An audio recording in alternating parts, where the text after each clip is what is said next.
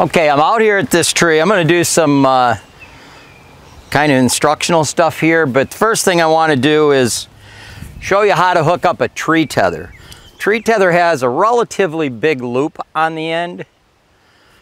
So when you take a tree tether, the standard way people are hooking up this tree tether is they're wrapping it around the tree, and then you take your carabiner, which is typically going to be on a Prussic knot. I happen to have mine on a Ropeman.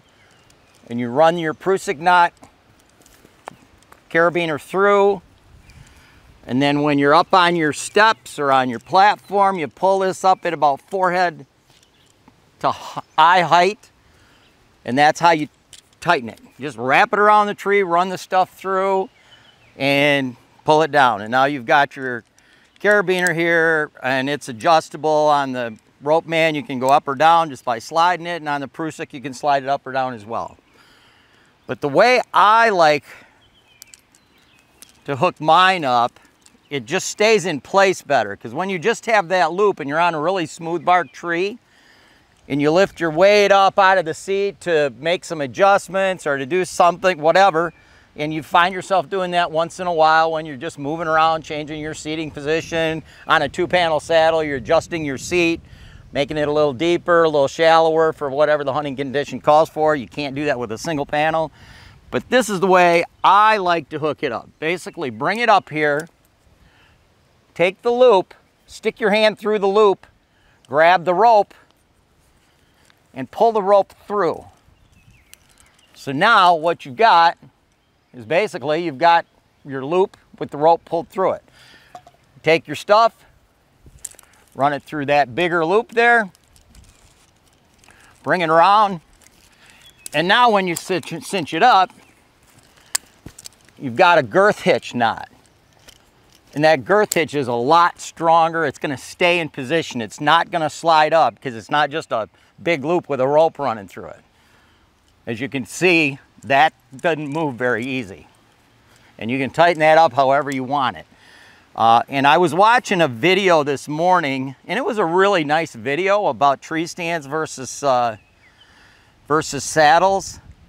And one thing that I noticed he did is he was sitting in a position on this side of the tree, and then, because it was an all day, he was talking about hunting all day, and then for the evening, because you always want your shots to be out here in front of you, kind of. You want them to be here so you can use the tree as a blocker. So what he did when he was going to hunt in the evening, because he expected the deer to come from this direction in the evening, is he took and he let a little bit of lead out, and he wrapped his, he was on a platform, which I never would use a platform, but he wrapped his lead over his shoulder, and now he's standing on the platform with his back against the tree. So now he's committing to a standing position, plus his body is on the same exact side of the tree as the deer would be coming from, which your odds of getting picked in a pressured area are really, really high on a mature deer. I don't care if it's a doe or a buck, when your body's on the same side. So the way to do that, now he had to do it because he was hunting off a platform only. He didn't have any steps around the back side of the tree. So if you're gonna hunt an all-day sit and you expect movements in the evening to be from that direction, you know, the opposite of what they're gonna be in the morning, he's expecting his morning direction this way and his evening this way. It's really simple. When you put up your platform, put a couple extra steps, put 3 or 4 extra steps around the back side of the tree.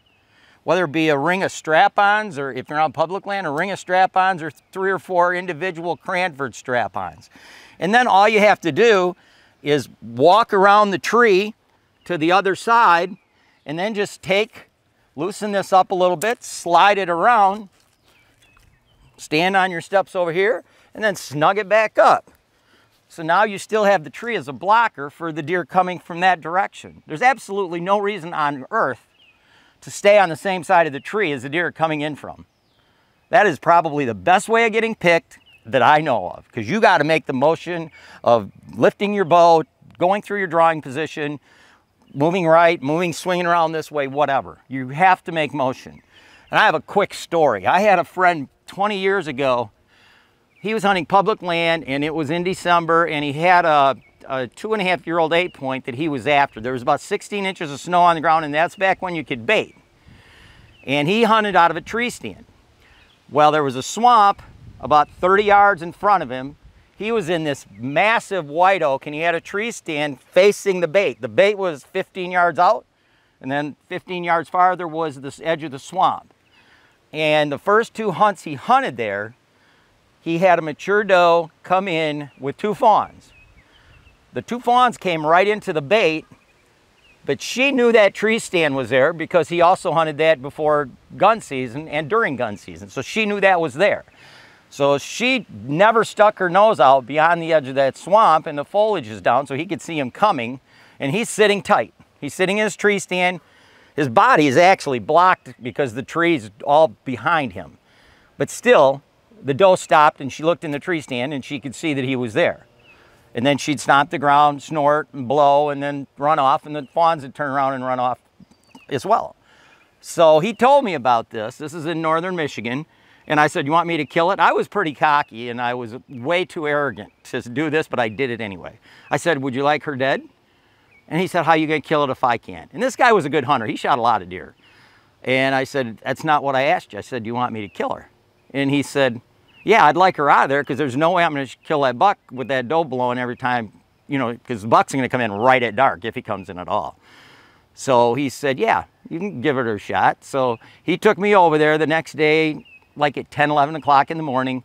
I prepped the back side of that oak. So I climbed his apparatuses up to his stand, spun around the back side of the tree, got up another, I don't know, 6 feet, maybe 4 or 6 feet.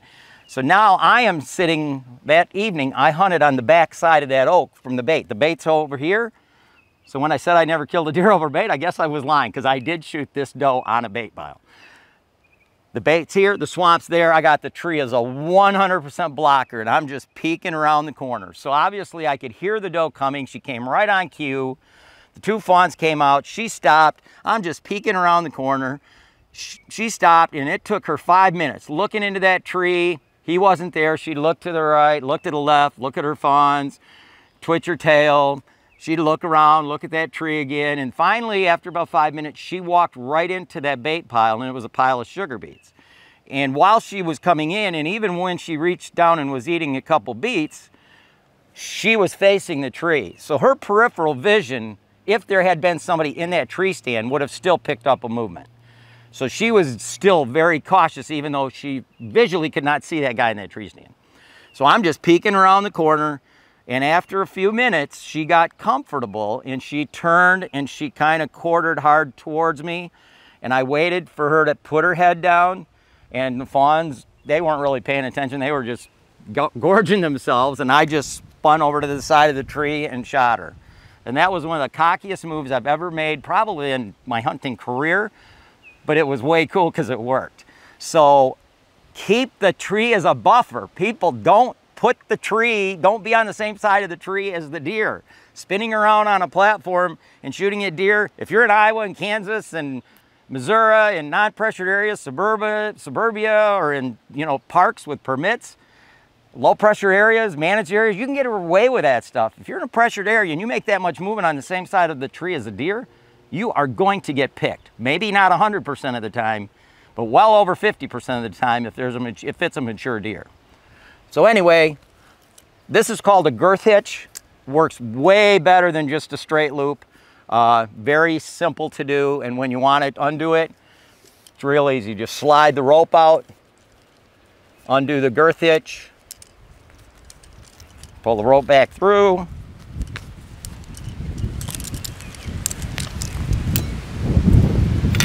I'm going to get up here and redo that when I'm actually setting up to do some to show you some stuff. Okay, this is something I didn't mention when I was up in a tree, but I'm on Tethered's pro staff team, and just wanted to let everybody know something about a Ropeman. This here is what comes with the lead rope and also with the lineman rope when you order anything from Tethered, and probably from any other company actually, is you get a Prussic knot. And the Prussic knot is adjustable if you want to let some lead out, or you want to shorten or lengthen your lead a little bit and sit in a little bit different position. But with a Prussic knot, you have to lift your weight up And then you kind of have to move this thing around to make it slide. So it takes time to make it slide. Slide down or slide up. You just got to fidget with it to make it slide. And when you're in a hunting position and a deer's coming in at a certain spot and you want to let's say you got to go around to the back side of the tree where the tree is going to actually suck up some of your lead, so you need to lengthen your lead before you make that move. With a Prussic knot, it takes a little bit of time. Whereas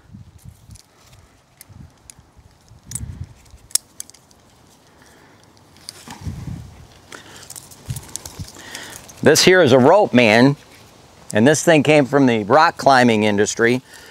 And with a Ropeman, you can let out your lead, or let it out or bring it up really, really fast. If I want to raise my body a little bit, just lift on it like that. If I want to lower my body, just let a little bit out. So it's instant. And a lot of times when you just got a micro moment to make a movement because something's coming by fast, like a buck chasing a doe or something, you don't want to have to fidget with a Prussic knot. These are pricey, so I suggest anybody buying a saddle, I don't care what company saddle you buy, these are available on Tethered's website. I think they're like 45, 50 bucks, $55, I guess. And I strongly recommend getting a Ropeman, at least for your lead. Around your lineman rope, it's not that big a deal because you're just climbing the tree or you're prepping trees. You've got time to adjust the Prussic knot. It's not a big deal. But on your lead, it's nice just to have that really, literally a half a second adjustment mobility so you can move around the tree.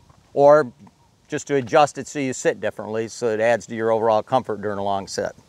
So again, Ropeman, awesome, awesome item. Strongly recommend anybody having one at least on their lead. Thanks for watching another episode of Eberhart Outdoors, and please like and subscribe.